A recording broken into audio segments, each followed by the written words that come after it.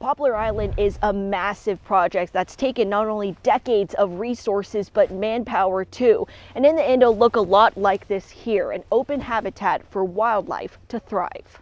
It begins from the sky above, a look down onto Poplar Island. Dredge material brought and placed here in this part of the mid-Chesapeake Bay for more than 20 years. At one point, the island whittled down to just 5 acres from erosion and sea level rise, now brought back to life to over 1,700 acres. From the bay, we join a crew by boat. Arriving minutes later, we then take a ride, a first glimpse of Poplar Island.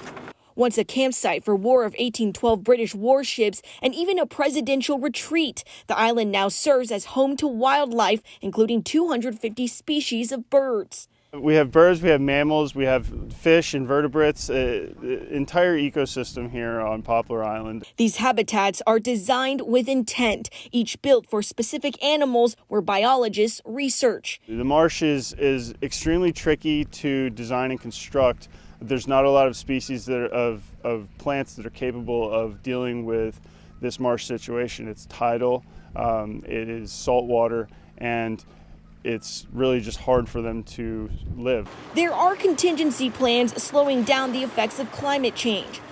Unloading machines nearby pump that dredge material through hydraulic pumps. This method completed what's called dike construction on the island early last year. And that means we have the footprint completed, but it still needs to be filled in with dredge material. So we're expecting to receive dredge material for another 10 years. And even beyond that, there will continue to be another decade or so of habitat development. But restoration has helped more than just the environment. All of the federal channels that lead into the port of Baltimore need to be dredged.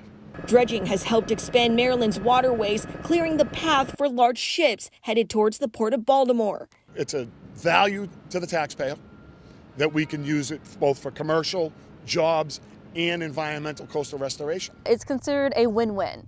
It's one of those things where it's not just an ecological success story, but it's also an economical success story. Back on Poplar Island, the team here says it is decades of resources and passion, bringing an island nearly wasted away back to life. There's a lot of pride in what we do here, and it's a huge collaborative effort of a lot of different organizations coming together to create something that is so beneficial that we can see being a benefit to the environment. This wouldn't have been possible, 20 plus years ago, before construction began. The island is for wildlife, but you can enjoy it for yourself too. You can set up a free tour to really see this growing island from now until the end of October. We're on Poplar Island. I'm Amy Liu, WBAL-TV 11 News.